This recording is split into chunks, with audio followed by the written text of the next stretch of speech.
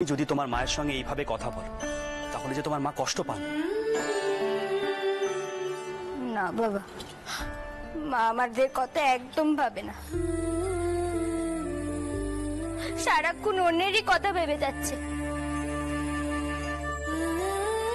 আমরা যেন মায়ের কাছে পর না পদ্ম, তুমি জানো না আমি তোমাদের কতটা ভালোবাসি। তোমরা যে আমার নারী চেরা দন মা।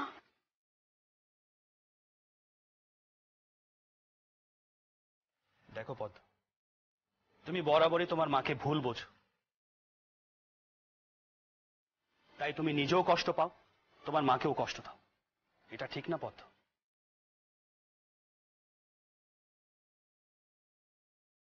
পদ্ম, তোমার মা যদি এই সংসারে হাল না ধরতেন তাহলে এই সংসারটা ভেসে যেত। আজ তুমি ছোট, তাই হয়তো আমার কথাগুলো বুঝতে পারছো না, কিন্তু যখন বড় হবে তখন ঠিক বুঝতে পারবে।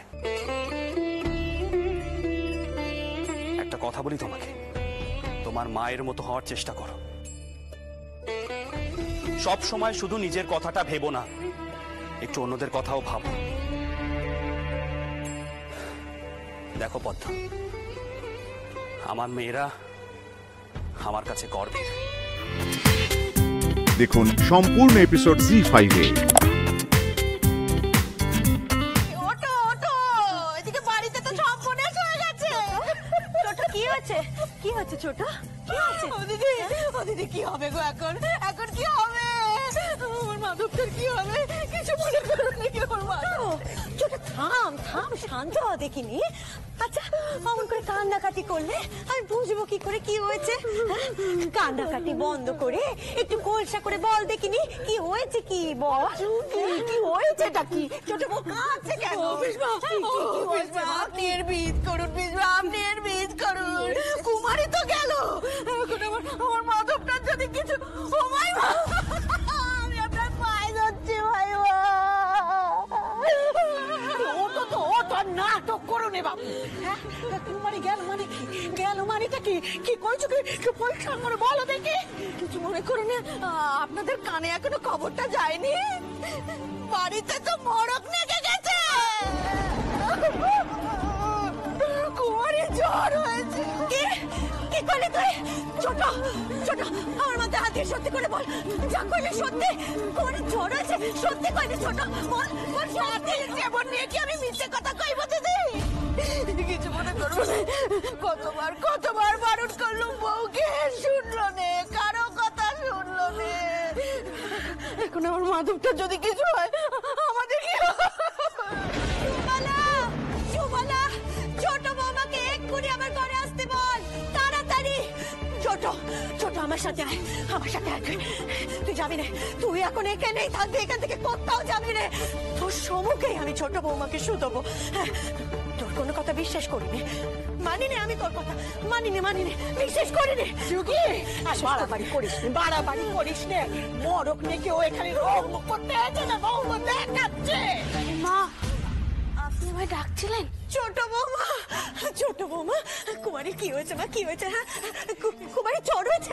বলো না সত্যি সত্যি বলো। আপনাকে এই কথা কে জানালো? নিশ্চয়ই ছোট করি মা। পদ্ম কি আপনাকে এইসব কথা? কি বলতে চাইছো বাচ্চা, কি বলতে চাইছো? আমি মিথ্যে কথা বলছি নাকি পদ্ম মিথ্যে কথা বলছে? শোনো, তুমি নিজের দোষে বাড়িতে মরক ঢুকিয়েছো। কিছু মনে করো না, শাক দিয়ে এখন আর মাছ রাখতে চেয়েও নে। মরক? কিসের মরক? ছোট বৌমা চুপ করে থাকলে চলবে না তো। তোমার ছোট খুড়িমা যা কইছে তা কি সত্যি? বলো মা, চুপ করে থাকার সময় নয়, বলো এ কি সত্যি? ভয় পাবেন না, জ্বর এখনো তেমন আসেনি। আমি এখনই কাউকে কিছু কইতে চাইনি, আপনারা সকলে ভয় পেয়ে যাবেন, তাই ডাক্তার আসছেন। ওনা তো দিয়ে গড়া গই বউ। এবার শিক্ষে হলো তো? শিক্ষে হলো? হ্যাঁ কষ্ট হচ্ছে মা? এই তো মাথায় জলপট্টি দিয়ে দিচ্ছি, দেখবে তুমি ভালো হয়ে উঠবে, সেরে উঠবে, সব ঠিক হয়ে যাবে। তোর বাবা মশাই তো গেছে, সাহেব ডাক্তারকে নিয়ে আসতে। সাহেব ডাক্তারের ওষুধ খেলে তুই তাড়াতাড়ি সেরে উঠবি, দেখিস। আসুন ডাক্তার সাহেব, ভেতরে আসুন।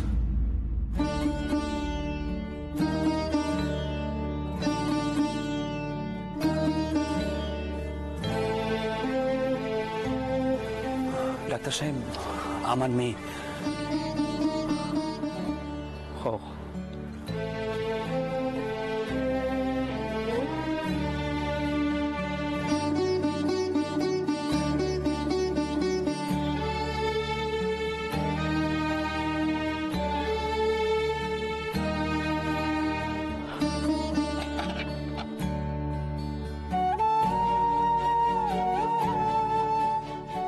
Hello, baby.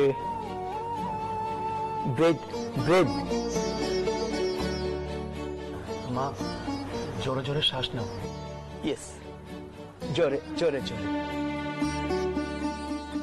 Good girl.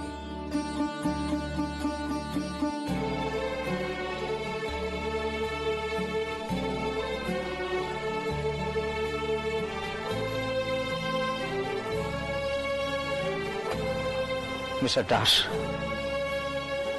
একবার ওদিকে আসুন।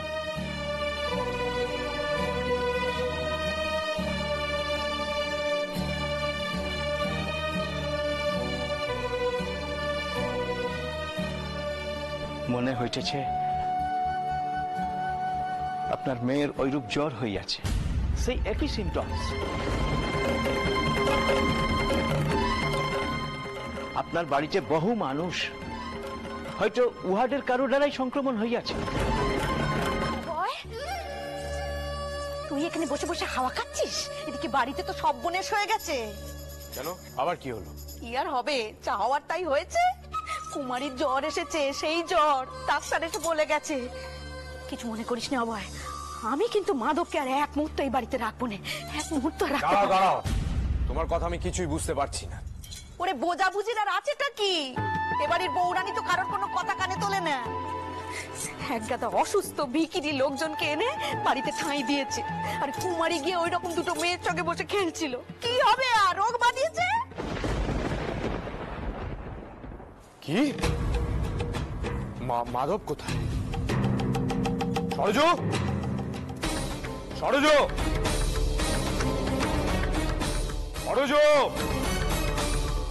কি হয়েছে? মাধব কোথায়? মাধব তা তো জানি না, বাড়ির কোথাও আছে হয়তো। কেন, সে আবার কি করে? সে আবার কি করবে? করেছো তো তুমি। এই অসুখ বিসুখের সময় ছেলেটাকে একা ছেড়ে দিয়েছো, যদি ছোঁয়াচ লেগে যায়। সে ভয় তো করুণাময়ী জগদম্বারও আছে। মুখে মুখে তর্ক করার স্বভাব কানা গেল না। ও তোমার তো একখানা বেটা যে আমার বংশে বাতি দেবে, এই কথা কানে একটু ভাবতে পারছো না? কিছু মনে করো না, আমি তো কিছু বললেই দোষ হবে। ওই বউ যদি আপদগুলোকে এনে বাড়িতে না ঢোকাতো, তবে কি এমন বিপত্তি হতো? শুনে রাখো, ওই বউয়ের পাগলামির জন্য না আমি পস্তাবো না। যাও, ছেলেকে গিয়ে নিয়ে এসো। ও এই ঘর থেকে কোথাও বেরোবে না। সকালেই আমি ওকে অন্যত্র পাঠাবো। আর মা, তুমি চিন্তা করো, আজ রাতে এই আপদগুলো বিদেয় হবে। কুমারের জ্বর, আর এর মধ্যে আপনি আবার গোল বাঁধাবেন? বড্ড মুখে মুখে কথা হয়েছে না তোমার? এত সাহস তুমি কোত্থেকে পাও? দেখো, বড় তরফ নিজের দোষে নিজে ভুগছে। সেই জন্যই বলে স্ত্রী বুদ্ধি ভয়ঙ্করী। বলো তো প্রমাণ। তোমার দাদাকে বলেছি, মেয়েদের এত মাথায় তুলো। তবেই হয়েছে। সৌন্দর্যই বউয়ের মধ্যে কি এমন দেখেছে যে ওর কথায় আজ ওর বস করে আমি জানি না। আরে কি গো, অভয় যে বলছে মাধবকে নিয়ে এসো, তো যাও আর গিয়ে দেখো কুমারীর জর্জারি হওয়ার আগে মাধব ওর সাথে বেশি কথা কয়েছিল কিনা। ওরা তো দুজনে একসাথে খেলছিল মা, আর ঠিক তখনই তো আমি দেখলাম কুমারীর গাটা কেমন যেন চ্যাক করছে। দেখুন সম্পূর্ণ এপিসোড Zee 5-এ।